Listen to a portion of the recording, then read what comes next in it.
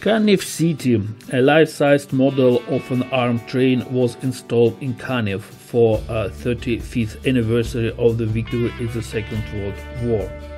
This train covered the retreat of the Red Army units across the railway bridge, which was later destroyed and was not rebuilt.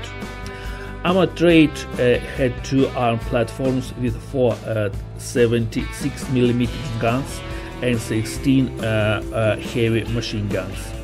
Also, it had an armed locomotive and two covered platforms, one of which had an anti-tank gun and another anti-aircraft machine gun.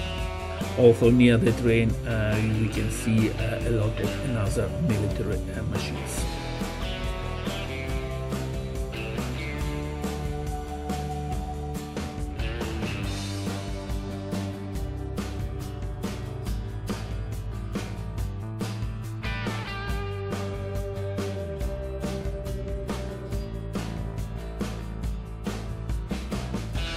The Asuumption Cathedral is an Orthodox cathedral in Kanev belonging to the ancient Russian architecture of the pre-Mongol period.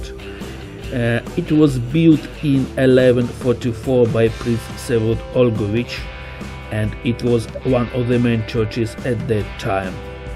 In addition to its main purpose, the temple has historically served as a refuge for the townspeople against attacks by the enemies. But in the March of 1678, it was burnt by the Crimean Tatars and Turks when the inhabitants of the city locked themselves inside.